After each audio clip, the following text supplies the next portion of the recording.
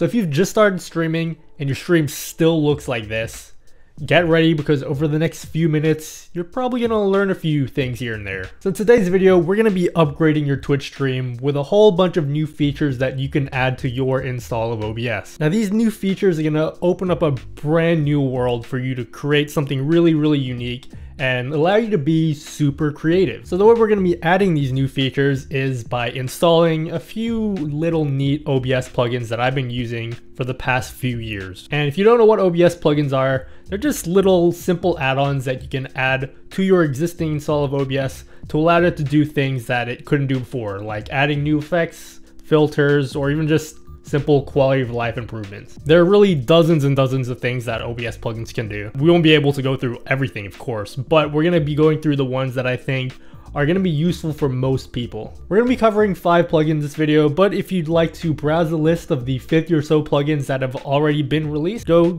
check out the link in the description box down below. There's new plugins added all the time. Also, if you're interested in these types of videos or videos like this or anything to do with streaming, make sure to subscribe to this channel, because I'm very desperate for viewers and attention.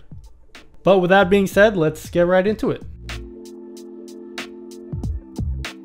Now, before we get started, it's worth mentioning that all the plugins we're looking at today only work with OBS Studio and OBS.live. So if you're using Streamlabs OBS or XSplit or whatever, it's not going to work for you. So don't tell me I didn't warn you. Now, in order to install these plugins, you want to download the plugins, unzip them, and then go to where your OBS install folder is and just put in the contents of the zip file in that folder. If you want to know where your OBS install folder is, it's normally in your C drive under program files, or if you've installed it somewhere else, just go search for that. And then once you've installed the plugin, just relaunch OBS and then the new features should be there. So the first plugin we're going to look at is called Motion Effect, and it's actually something I've already done a video on. And what it allows you to do is take your scene transitions and animate your sources between them. So you probably have multiple scenes set up. So you might have just a scene with your camera and maybe one that has your game and your camera. Now, by default in OBS, when you switch between these scenes, there are a few pre-made transitions, like a fade effect, there's a Luma wipe effect, there's a few other effects there, but these are boring. So what Motion Effect does is it takes your camera or your game or whatever, and instead of just switching between the scenes, it actually takes your camera and animates it so it can grow to full screen.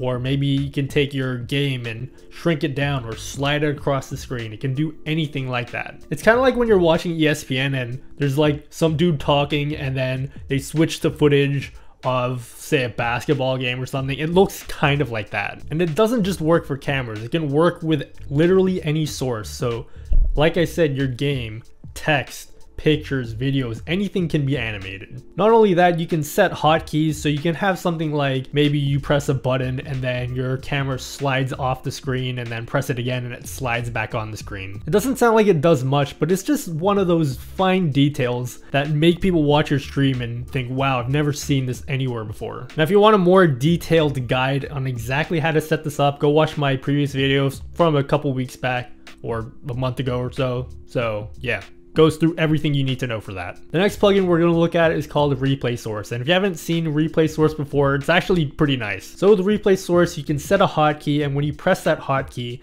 it's going to replay the last maybe 5, 10, whatever interval you want. Play the last few seconds of your stream. So let's just say something insane happens in your stream, or maybe something really funny happens. You just hit that button and then boom, last 5 seconds of the stream plays. And the way this works is by adding a new source called replay input. When you've added a new replay input source, you have a choice of whether you want to replay an entire scene or just a source like your webcam or your game. You can also set a duration for how long you want that replay to last and set it to loop or hide after a single play. I'm not going to go through every single setting here. It's pretty obvious how it all works, but if you want me to do a full detailed tutorial to make this work, leave a comment or something, just let me know and I might do it. Just make sure that after you've added a replay input source, just go into your OBS settings, under your hotkeys, and then set a hotkey to load the replay. You also want to make sure that the replay input source is above your game and everything else, so that's visible, because the layers matter in OBS. So if you put it underneath, it's going to show underneath your game and then you won't be able to see it. It's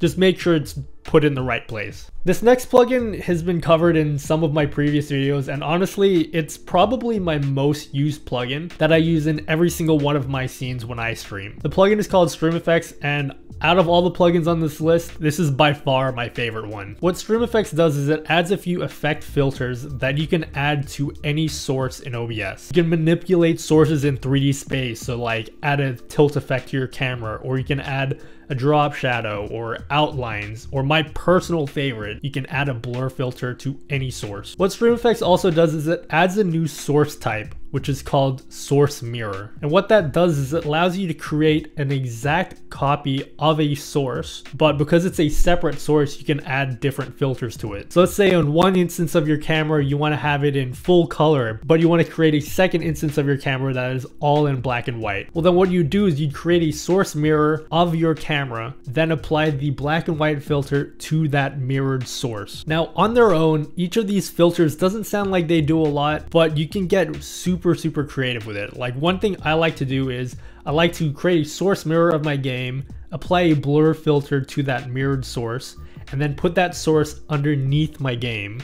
So it creates this really cool background. Or another idea, which is totally not my idea, is you can create like a bent camera effect. So I did another video on how to do that, but again, it's not my idea. I take no credit for it. But that one's really cool as well. Just keep in mind, don't go ham on these filters because they can really eat up your GPU usage, especially that blur filter one. That one really eats up your GPU. So just be careful. You might want to have a 2 PC setup for this, but if you have one, it's really nice. This next plugin isn't really an OBS plugin, and it's the only plugin on this list that also works with Streamlabs OBS. It's called Reaper plugins, or replugs. And what replugs is, it's a set of VST plugins which are used to manipulate how your audio sounds to improve the quality of your microphone and make it sound better. So if you've ever wanted to process your audio, like add more bass in your voice or add more treble, or maybe you want to compress your audio so when you shout really loud, you don't kill everyone's ears and blow everyone's heads off, or when you whisper real quiet, people can still hear you. So if you want to install Reaper plugins, it works a little bit differently than all the other plugins on this list. So you want to go into the Reaper plugins website, download it, and install it. Just make sure you install it to the default location, because OBS looks for VST plugins in the C drive VST. I don't know what folder it is, I'll put it on the screen, but it searches for a very specific folder for those plugins, and if they're not in there, OBS just won't see them. After you've added the VST plugins, go into your microphone's audio filters and add a new VST plugin. Are they called plugins? What's it called? Let me actually check what it's called. Yeah, VST plugin. Then in the drop down box, you want to select whatever plugin you want to use. You can try EQ, compression, noise gate, noise reduction filters. There's a whole bunch of different filters there you can try out. If you want to get an idea of what these plugins can do to your audio, here's a sample recording of my microphone with no filters applied. It's completely unedited and it's coming straight out of my microphone.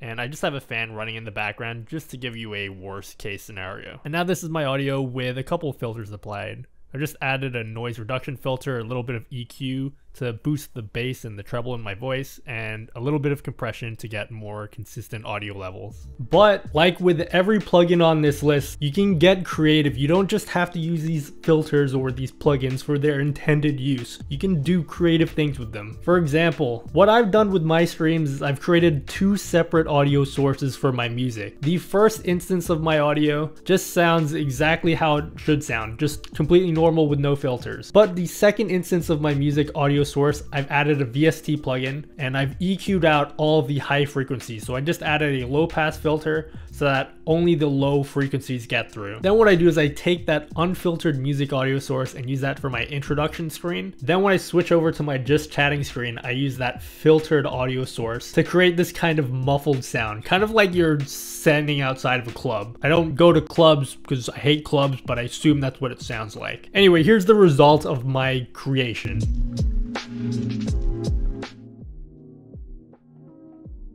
So yeah, there's Reaper plugins. The main thing you're going to want to use Reaper plugins for is for cleaning up your audio to make it sound better. So look up some tutorials for how to set that up, or maybe I might do one in the future. Finally, the last plugin we're going to be looking at is called OBS Transition Matrix. This isn't going to be one of those massive feature changes for OBS, but it's just one of those really nice quality of life improvements that allows you to just focus on your stream and less on operating OBS. If you've got a super advanced stream and you're like me, you've got like a billion different scenes and a billion different webcams and different sources, and you have like different transitions going from one scene to another scene, you might be aware that OBS is really annoying in that you can only set one scene transition to use at a time. And let's say you want to have it set up like you want to have a stinger transition from when you go from your intro scene to your webcam scene. And then when you switch from your webcam scene to your game scene, you want to use that motion filter plugin that we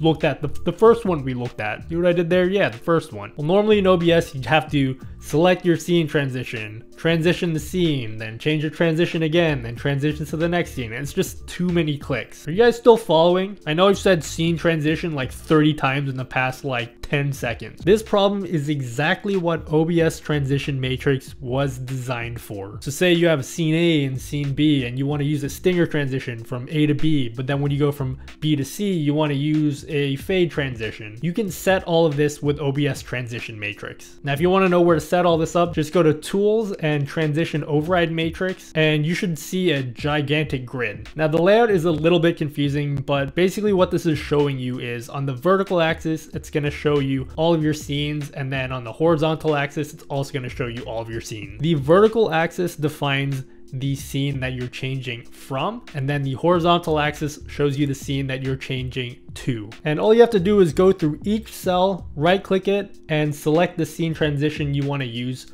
for that combination. If you just want to stick to whatever the default scene transition is, just leave it on none. So yeah, that's basically it. Those are 5 really cool plugins that you can install right now. Just remember, the main thing with all these plugins is try not to just use them for their intended purpose, and try to think outside the box and see how you can use it to do something that maybe you haven't seen before. Also, if you know about a plugin that I haven't covered in this video, let me know by leaving a comment down below or by joining my Discord. We got a great group of people that love to talk about streaming. So just jump in, pop into the Stream Good text channel, and I'll see you guys there. Also, if you want to see what each of these plugins is capable of live, drop into my Twitch channel. I stream 4 or 5 nights a week on twitch.tv/NutellaForever. You'll usually see me playing retro games, but sometimes I like to make alerts on stream or animations. So if you have a question, just pop on in, ask me a question there, and I'll be happy to answer your questions live. But with that being said, I hope you guys have enjoyed this video, and I'll see you guys next week. Illuminati out.